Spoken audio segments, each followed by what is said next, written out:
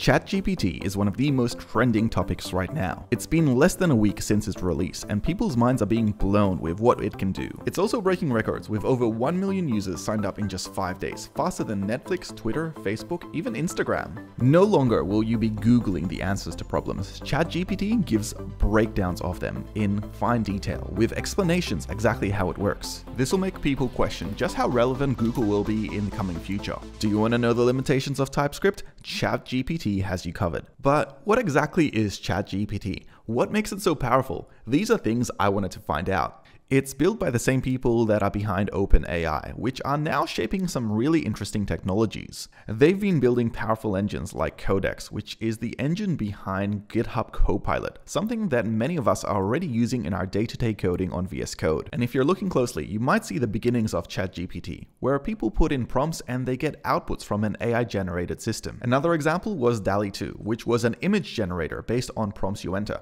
Here you get different types of visualizations of a spaceman on a horse, and lots of other examples, even extending out classical artwork. ChatGPT is therefore a way of prompting an AI to solve or answer a question or a prompt in a human-like manner, very different from anything else we've seen before. And this can sound scary, very scary, especially to organizations like Stack Overflow, which pride themselves on solving problems with human-related answers. They've actually gone as far as banning ChatGPT out from their systems. This is because they want to build a level of trust on there. And if people simply copy-paste answers from GPT without any references, that might break that level of trust. This is all quite interesting, but let me have a look at ChatGPT under the hood by actually using it and seeing just how useful it will become as part of our day-to-day lives in development as well as any industry. In case you didn't know, ChatGPT is entirely free. If you want to try it out yourself, simply go to OpenAI, log in with a brand new account, and then select the ChatGPT interface. I'm quite fond of the design. It's nice and simple, giving you the examples as well as some capabilities and limitations of ChatGPT. Some of these capabilities are quite powerful, things like remembering what a user said in a conversation and providing follow-up corrections as well. The first thing I wanted to do is to see if it could tell me what Python or TypeScript is.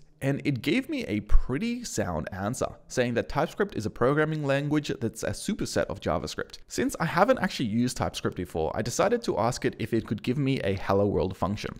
Not only did it write the function in such a manner that I could literally copy paste it out, but it also explained the function to me. And this is really just the beginning. And here is where things get interesting. I've been working on a small application and I was getting an error that I couldn't figure out. I decided to copy paste this error into ChatGPT to see what it would say. Here's some JavaScript in VS Code for a upload for a video app I'm working. This code is failing when I try to run it in Node.js. I copy-pasted this straight into ChatGPT, asking if it could fix the following code for me. What I received back was my code fixed. And not only that, ChatGPT went through and gave me the code to copy-paste and even explain to me exactly what was wrong, why it was wrong, and how it was fixed.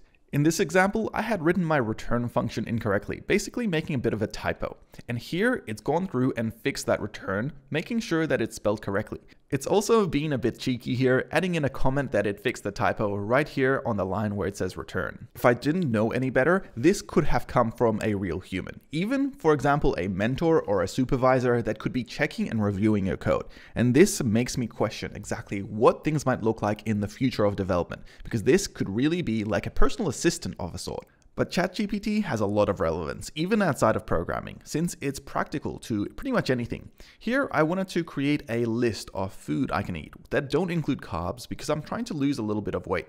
It gave me 3 dishes that I can have: grilled chicken, as well as shrimp, as well as some omelets. Taking this one step further, I asked if it could create a shopping list for me based on those meals. And yes, it did that very easily. Not only that, it indented them and made them nice and readable. I think that ChatGPT is here to stay. I think it'll be revolutionary. It'll become part of our day-to-day lives, similar to how Google has.